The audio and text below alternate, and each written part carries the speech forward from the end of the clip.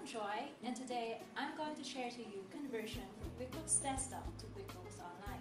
So why would a client prefer using QuickBooks Online and QuickBooks Desktop? There are actually two main reasons for that. One is accessibility. When you have QuickBooks Online, since it's web-based, you can access your company data anytime, anywhere, as long as you have access to the internet. Second is, it's actually cheaper than QuickBooks Desktop, so it will be suitable for smaller businesses. But there are some things you have to be mindful of before converting to QuickBooks Online from QuickBooks Desktop. One is that only QuickBooks Pro or Premier 2014, 2013, and 2012 can migrate directly to QuickBooks Online. And even if you do have 2012 or 2013 version, you have to upgrade to the latest version. The second is, if you're using QuickBooks Enterprise or you have your multi-currency turned on, you can't actually convert directly to QuickBooks Online. So after knowing those two things, we now go into the things that we have to do pre-migration, during the migration, and post-migration.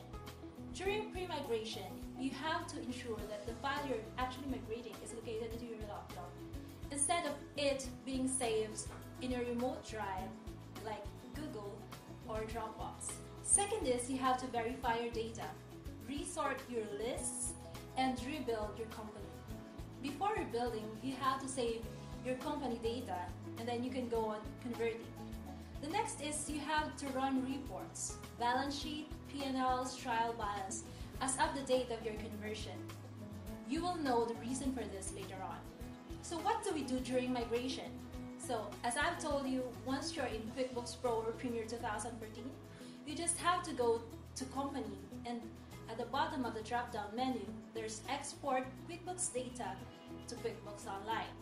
Once you click on that, you'll be asked to sign in, or if you don't have yet an Intuit ID, you have to sign up. Once you're already signed in, you have to choose among those companies under that Intuit ID and convert the data into the company. You just have to remember that whatever company you chose, the data will be overwritten.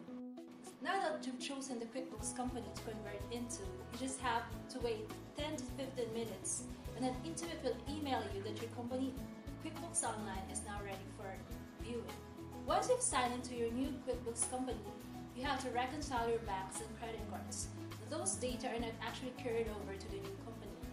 This is to ensure that whatever is migrated is complete. Next, you have to run the reports, balance sheet, P&L, and trial balance. You will then compare that to the previous reports you've generated from your previous QuickBooks company.